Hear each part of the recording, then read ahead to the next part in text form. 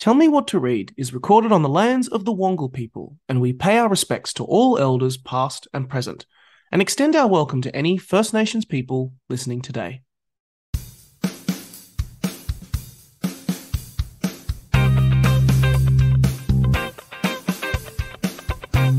This is Tell Me What to Read, brought to you by Booktopia.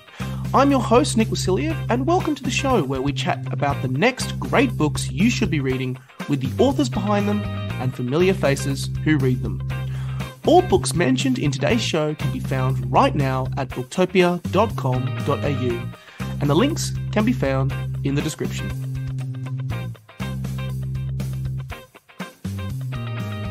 Hello, my name's Justin Hamilton. I am talking with Wil Anderson about his new book, I Am Not Fine, Thanks. And I knew you weren't fine the moment I saw the title because it is not a pun. And was this a conscious decision to move away from the pun titles to show that this is something a little more serious in the genre of books? They said we want a book title. And we don't want it to be a pun. If you're okay with that, and I said I am not fine, thanks. And they said we're like great title, and I was like no, hang on, I meant with the fact that it wasn't a pun. That's what I meant. Yeah. No, the interesting thing about it was, as you well know, normally when I write something, in fact, so I've just to give people the context of this, so I've just signed off on the artwork, poster, and name for my 2023 tour, Willuminate, an incredible new piece of art by James Fosdyke, who did the cover, of course, of I Am Not Fine, Thanks, and does all my podcast art, and as you know, Justin. But you have to sign off on that well before you've started to imagine what the show is.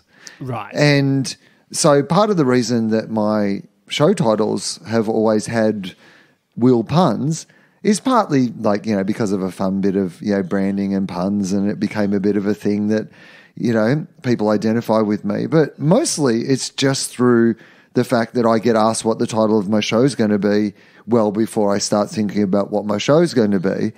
And I didn't want to be one of those comedians who fell into the trap of calling my show something like, 10 amazing things I learnt from my dad, and then you get to February and you're on stage at the Adelaide Fringe and you realise your dad only taught you 7 amazing things, and you've really got to pad out the last 20 minutes by going, airplane food's pretty bad, isn't it, guys?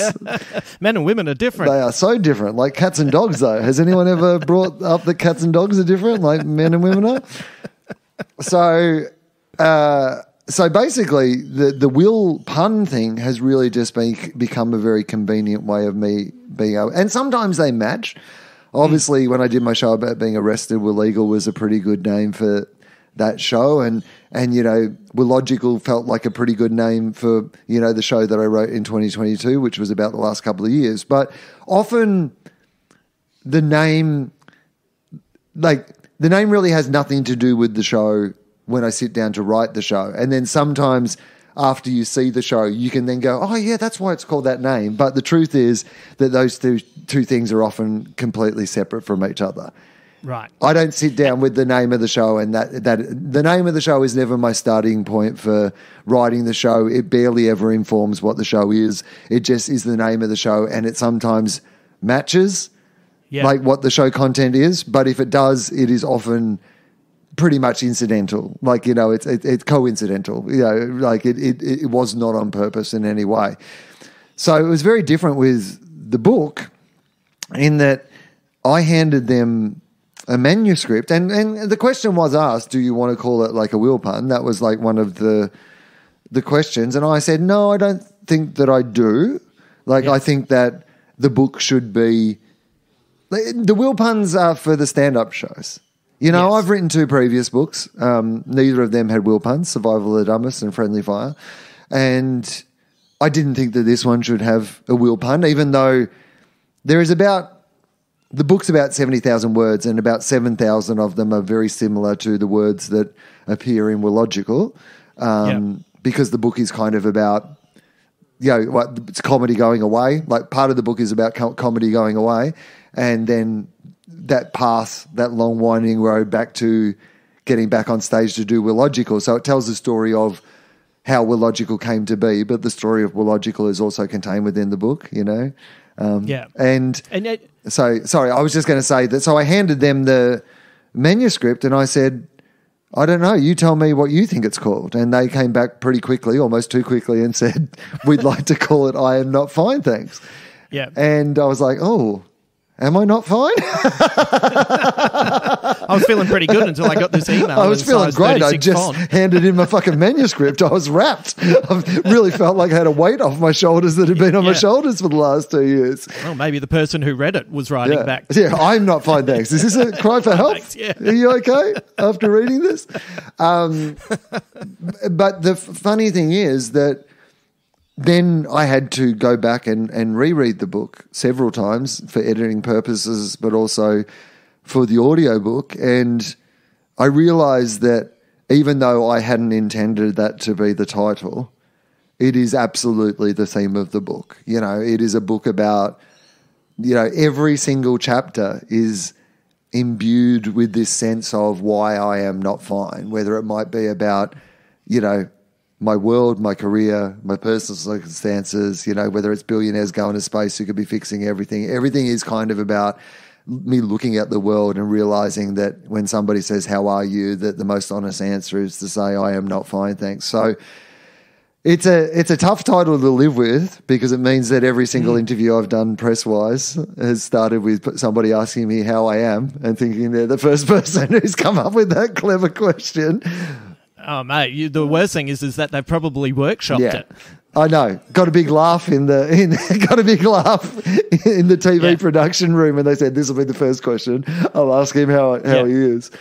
But I think it's a good title. Like I'm really happy with the title. I think it really sums up what the book is about.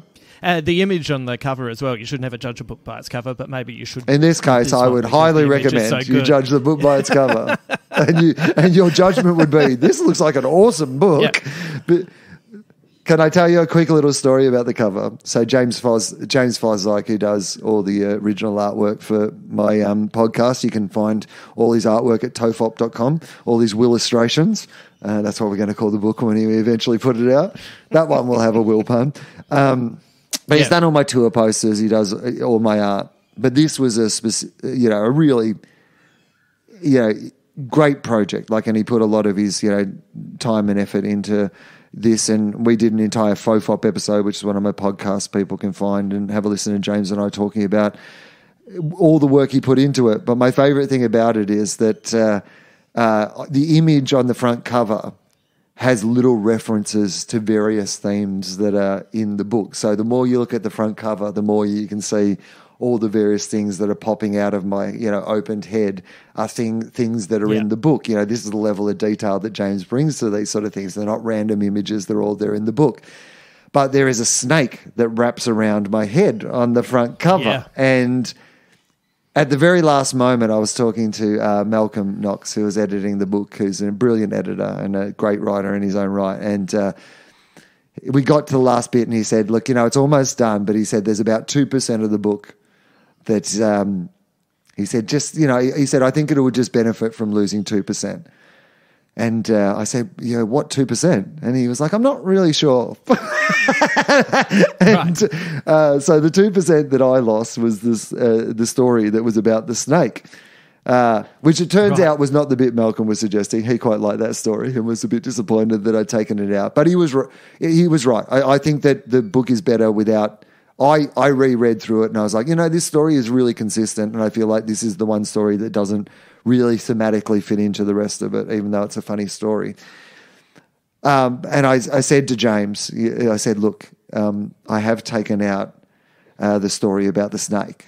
And he said, well, I'm not taking it out of the front cover. He said it's an analogy or a metaphor or something now, but I'm fucking leaving it in the art. I am not taking it out.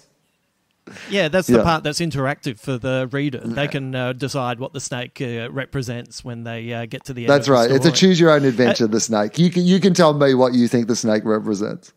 With writing stand-up and then writing a book, one of the things that when you work on something at home, then you get to say it out loud, and that's where you get the rhythm.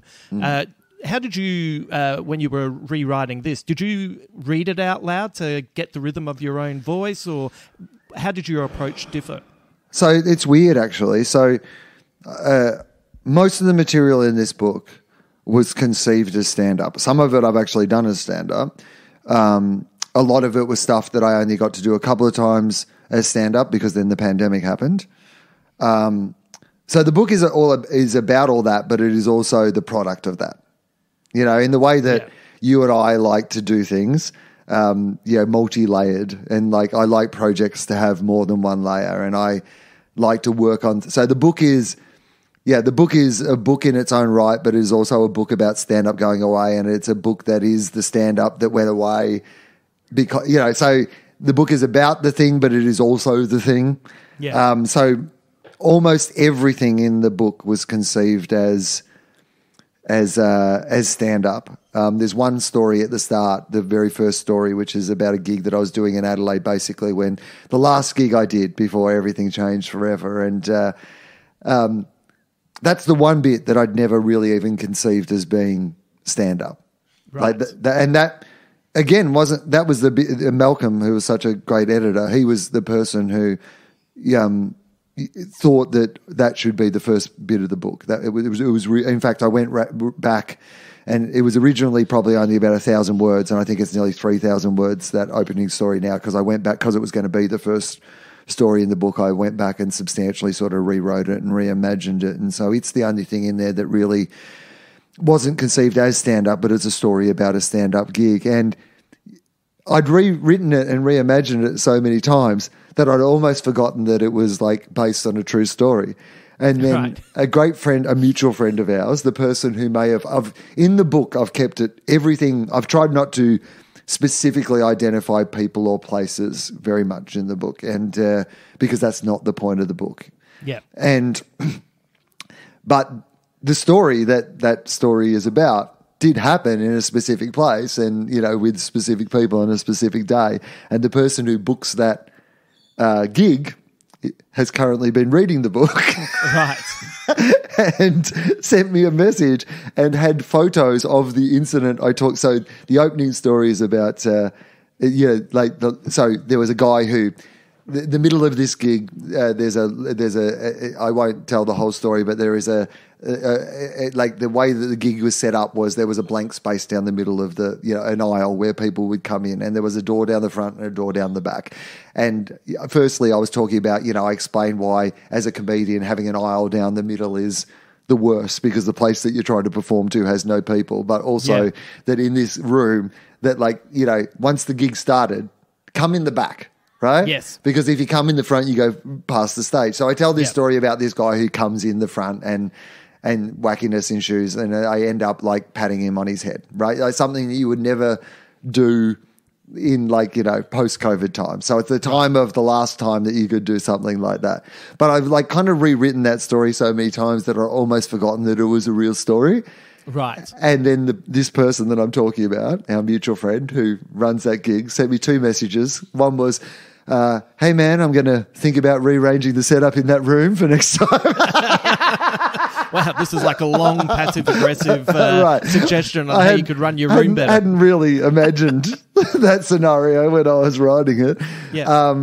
But I also didn't know that there was documentary evidence of the actual incident, right? Right. And you don't know how much of it you've exaggerated.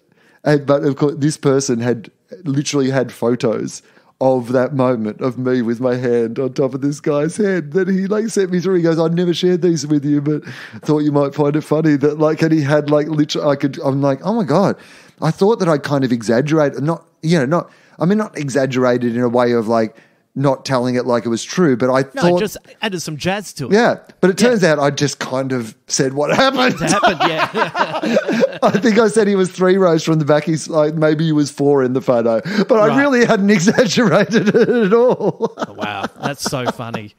It's such a funny thing to think about, the idea of comedy being over or changing or being so tricky.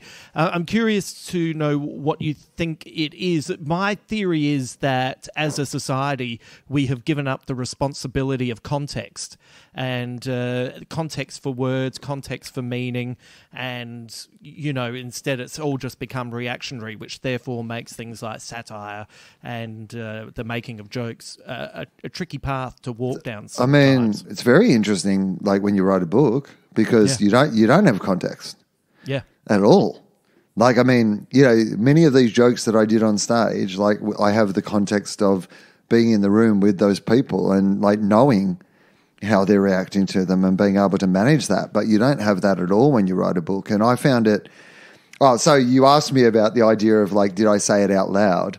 I wrote it, a lot of it, to do a stand-up. So I write it in my on-stage voice. I will repeat words, I will repeat things. Like there's a way that you write to... I don't write things out in long form. I write them as if that I would say them on stage, get to the point as quickly as you possibly can. Often there's repetition and rhythm and like very much because you're... And then one of the things that like Malcolm had to do was like knock some of those edges off. He goes like the brain works in a different way when people are reading things to when they're hearing you say them. So sometimes you don't need to repeat that or you need to say that in a different way. And so he had to help me reimagine some of that without losing that sense of this is in my voice. But then I had to do the audiobook where I had to read it all out. And that was incredibly difficult. Because I've never listened to an audiobook. It's just not the way that I like to... Like I like to feel the book in my hand. I don't even read on like a Kindle or any of those sort of things. I just like the book, and I don't mind if people tear the pages or make notes in the margins or like I think that's like I like that. That's what I've always loved about books. Like Sorry, as a Virgo, I'm just going to vomit for a second. Yeah, and then I'll be back with you. I know you'd hate that, but I like that. If I see somebody and that it's tattered, it's red, it's stained with their coffee mug that they had on the other page, then that's actually what I like about books, So, but it was really interesting. So I had to, it took 3 days to record the audiobook, to read the whole thing. It's about 6 hours in total. And some of it felt really weird. And the bits that were the weirdest to read were the bits that I have done as stand-up, but then we changed slightly in the way that they're set and structured so that they would be better to be read by people. But then I had to then say them out loud. So it was like, this is my joke, but it still feels weird in my mouth because the way that it's written down is actually still different to the way that I would have said it if I was performing it on stage. So now this joke existed on stage. Yeah. It existed in a slightly different way in print. And now it's being said out loud as if it would be a thing that I was saying on stage, but it's not the way that I would say it on stage. So I found that an incredibly interesting and challenging experience. You're physically trying to do something that goes against the memory of repetition. That's hard. Yeah. And also I think it must be like, when you hear about an athlete who has to learn how to run in a new way, to protect their hamstrings or something. They're getting a lot of one particular injury, so they have to actually reimagine their whole style of running. And you're like, well, I've never really thought about how I run. Yeah. Like my running style has just developed, my comedic style, my stage style, the way that I speak on stage has been almost developed naturally and instinctively over the years, whereas now it's very deliberate and you have to then deliver it in that deliberate way, which is, it was very interesting. The author Brian K. Vaughan has been quoted as saying that he hates writing, but he likes having written.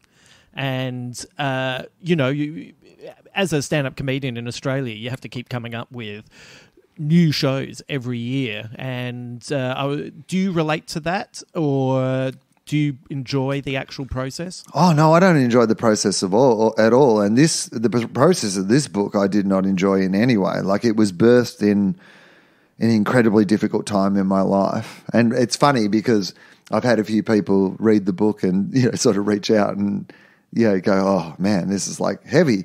The funny thing is that most of the really heavy things, this is a very palatable version. Like, often often, the real heavy things that were happening in my life, there is some of that emotion or insight fed into the stories that are in the book. But the stories that are in the book are in no way, they're the most palatable and most shareable, the parts of me that I'm willing to, share with the world. But it's certainly not a documentary of the last couple of years of my life. It was written in a really hard time, and I don't like writing at the best of times. I absolutely agree with that idea that it's nice to have written. I don't find writing hard. I just don't enjoy it. Yeah. Sometimes I hear people go, I sit down and I won't leave my desk until I've written 1,000 words. I can write 3,000 words in a day. That's not the issue. I just don't like doing it. And I like having done it. Yeah. And I like editing. I will say. I love editing. Editing's fun. I would, and I wish that if I, and again, everyone's happy with the book, and I am the only person who thinks this, but, this is me and I'm allowed to think this. I would have loved another edit. Now that it's out, I would have loved to go, just one more. I just would have loved one more edit now that I really know what it is that I was trying to achieve. But that's just me. Like everybody else seems to be very happy with it. But and you know what would have happened if you got that edit? You would have wanted one more edit. Well, that's it. And that's part of the thing about why working on stage is so great, is because eventually you just have to do it. Yeah. Like you book the theatre. Because if I waited until I thought the show was ready, I'd never have done a show. Yeah.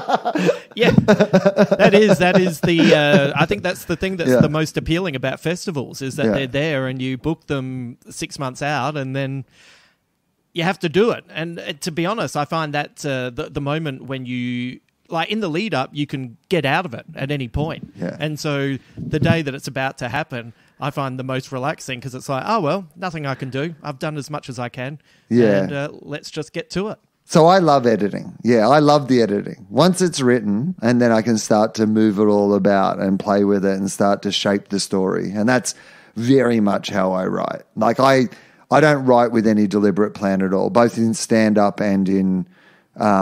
with this book, because they were both written in very similar ways, to be honest. There's that old Michelangelo quote about the statues already inside the piece of rock. You just got to know which bits to get rid of. And the difference is with stand-up, you firstly have to construct the piece of rock. And that's mostly what I do. I just empty out my head. And I just don't know what of it's good and what of it's bad. I'm like, here's everything that's in here. I'll just get all that down on the page. And then I just start to chip away the things that don't interest me. And then often what you're left with ends up being either the show or, in this case, the book. And then I, start to edit and join it all together and make it make sense, So that was very much my process. Looking back on it, I think this book, the one thing I will say is it really did, there was plenty of times while I was doing it that I was like, what am I doing? If I don't want to be doing this. This is too hard. But now that it's done, I really would like to do it again. Right. Now that I've done it, I'm like, I know how I could do it better next time. And the fact that people have liked it this time, is really encouraging because I'm like, I can do better than this. Right, yeah. Get that next edit going. Did the idea of it change over time? Like, is the book what you thought it was going to be, or did it metamorphosize in ways that you weren't expecting? I thought it was very much going to be only about the last couple of years. And originally, it was very chronological. It started with comedy going away, April 2020, which would have been 25 years in a row at the Comedy Festival. Felt like a really good place to start, both, with the material, but also the fact that, that's a good story. That's and, I knew that, moving near Mullumbimby, the anti-vax capital of Australia at the start of a global pandemic would give me, I wanted to talk about the pandemic And that gave me a good personal perspective where I could just tell a personal story that would have a broader context of being able to talk about, science and not just my personal COVID experience, but like something that was more reflective of issues that everybody was dealing with and grappling with during that time. So I knew that those two things were going to be part of the story. And I knew that I wanted to talk about the things that were frustrating me in the world, that idea of so much of it was about if this was the last opportunity I had to say something, which is a thought that we've had a lot, as artists during this time, what is it that I would want to say? And I knew I wanted to talk about things like climate change and my frustration with the fact that, that we do have these people who have this inordinate amount of wealth who could actually do something about making the world a better place and instead not doing that, and that I wanted to be able to encapsulate that in some way. And I knew as we got towards the end of it that maybe the story was going to be about me getting to go back to do stand-up again, that maybe that's how it would finish. But in the end, that isn't really how it does finish. Funnily enough, the Lismore floods, so the Northern Rivers floods happened, which meant that I didn't get to the Melbourne Comedy Festival for an extra week. Delayed that thing that I'd been sort of working towards, for an extra week. I wasn't able to be there. And weirdly enough, obviously climate change had been such a huge theme throughout the book that, it was terrible for the Northern Rivers, but it really gave me a good end to the book. Swings and roundabouts. It was a perfect ending in some ways to the story that I'd been telling, because it wrapped everything up, because my story had been about both the positives and negatives of a community. And I'd been telling this story that in some ways was, making fun of not the community itself, but some of the ideas that were in the community. So then to be able to have a story at the end that was able to showcase the power of the community and how powerful that community was when they worked together to help each other was, thematically really rewarding to what the end of the book was. And again, this is an editing thing. Like Malcolm was such a good editor, because I had the end of my stand-up show is a story about the gig that I did a gig that was a year. So I went a year in between gigs, and I did a gig in Brisbane at the Brisbane Powerhouse for an anniversary. They had 7 minutes. So I drove 2.5, 3 hours there for 7 minutes on stage, and then had to drive back that night and nearly died on the way home in a storm. And that's the end of my stand-up show. Well, Logical finishes with that story, and it has a whole bunch of callbacks, and that's the final bit of the show. And Malcolm was the person who said, yeah, but that shouldn't be. That's what I thought the end of the book was going to be as well. And he was like, no, that's not the end of the book. That's the end of the book is like you trying to get back to the festival and the story of, because my show wasn't so much about me trying to get back to the festival. Like the stand-up show isn't about that. I am there. Yeah. But the book is a little bit more about that. And so again, that was him who, really reshaped it in that way, which was, it was good. I liked working with another editor as well, because I'm not precious about notes, like particularly if I think they're good notes. And I thought he gave me really, really great notes about, structure and how things should have been shaped. And so, yeah, I think it ends absolutely how it should have ended, which is cool. Notes are interesting because sometimes even when someone's suggesting something, that suggestion might not technically be correct, but it helps define what is correct. And, if you've got someone that you're on the same wavelength with. Well, that was why really Malcolm was even right about that. You've got to lose 2%. I don't know which 2%. Yeah. I didn't lose the 2% that he, the story I lost was a story he liked, but I lost the right 2%. Yeah. I know that now. Yeah. I'm absolutely confident that I lost the right thing, even though it wasn't the thing that he was suggesting. Yeah.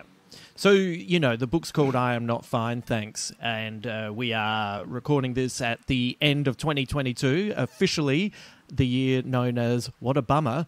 And what do you think is the best trait that you've had come out of all of this?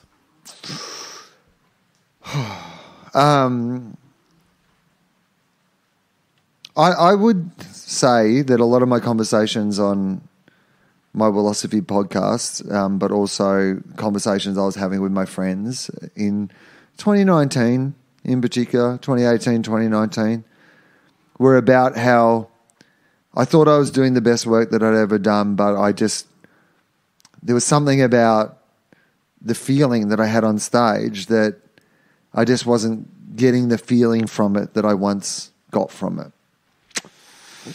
And it all going away,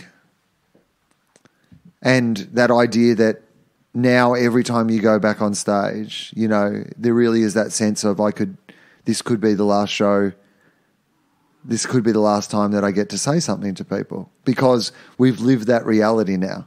We've lived that period of time where, you know, it might be months or years in between when you get to do it again. And unfortunately, Justin, you and I are now at an age where if we died, like, don't get me wrong, people would be sad, and people might even say, that's a pity, like he's too young. But they wouldn't launch a coronial inquest, right?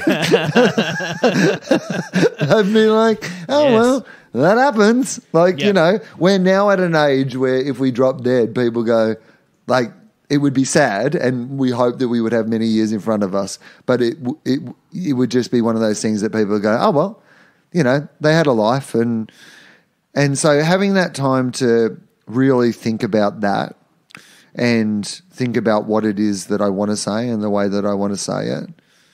You know, this book is, you know, it has its strengths and its weaknesses, but it is what I wanted to say. You know, it is filled with things that I wanted to say in the way that I wanted to say them. And my stand-up show, like, was the best thing that my favourite thing. People can choose what best means, but my favourite thing that I've ever done on stage, because I think it's the first time ever that I've been entirely honest on stage, you know? Like, both in what sort of comedy I like and how I like to say things, and, you know, my perspective on things was just really legitimate to what my perspective on the world is. And all of that came out of all that time that I had to sit around and think about things during the pandemic. So that's the positive.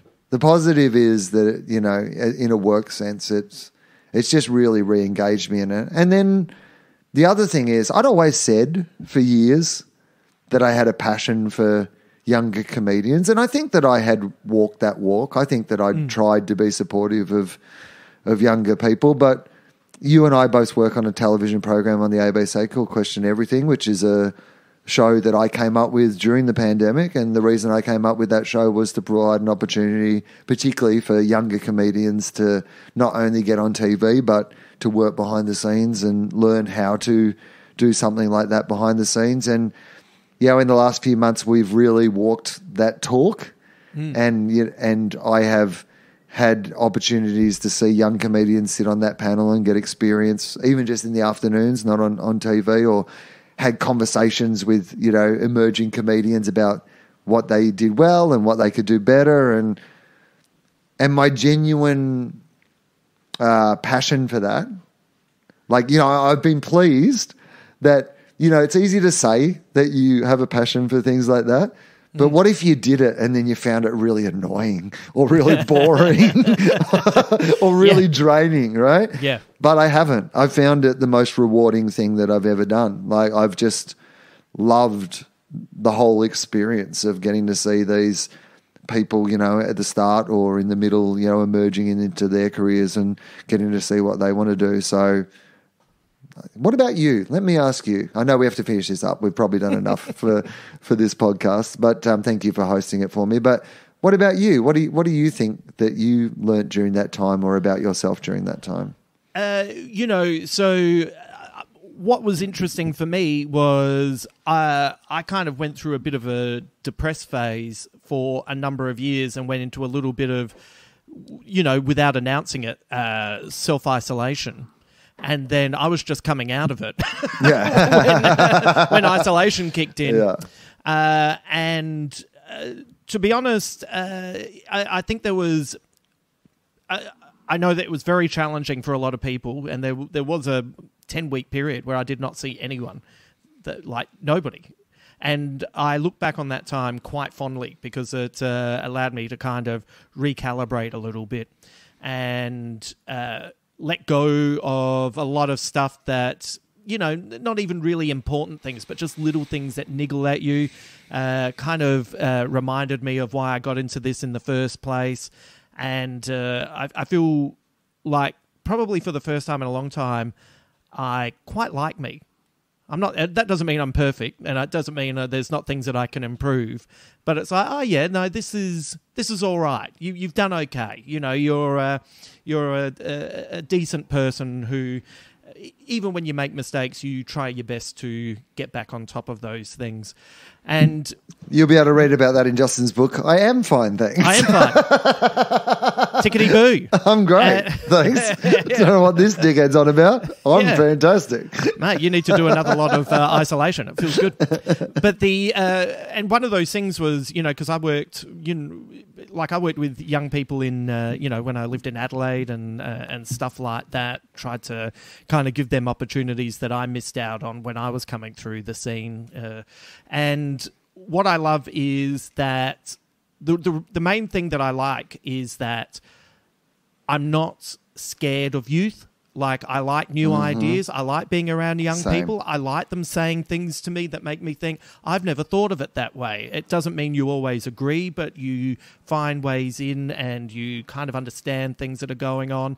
And therefore, because I find that quite enjoyable and I find it quite inspiring, a lot of the things that people get angry about, I'm like, I don't know why you're getting angry about that. And I don't mean that from a self-righteous point of view. It's just, I just don't get angry at that stuff. I just kind of watch it, I accept it, and that's a very peaceful place to be. Yeah, I'm glad I'm not that person. And we've said this to each other a lot, but if I ever do become that person, please, you have my permission to hold a pillow over my head until I am dead. No, I get it, but I do. I think cynicism and being jaded are the enemies of creativity, and I think it's all right for young people to be cynical. I think they should be, because that means they're questioning the foundations that our world is built around. But once you get to this point, there's no point in being cynical. Now you've got to build. Now you've got to help create. You've got to listen, and you've got to try and open passageways for people to make proper change outwards and inwards. Thank you for doing this, Justin. I super appreciate it. No worries. Thank you. Buy my book. I am not fine, thanks. That's the whole point of this. Please. Buy my book. Please, make him fine. Thanks to all of our guests on today's show. Remember, all books mentioned in today's show can be found right now at booktopia.com.au. Links can be found in the description. We would also love to hear what you're reading, so feel free to join the conversation on social media. Search Booktopia on your favourite platform and join our book club. We'll catch you for our next episode, but until then, thanks for listening and never stop reading.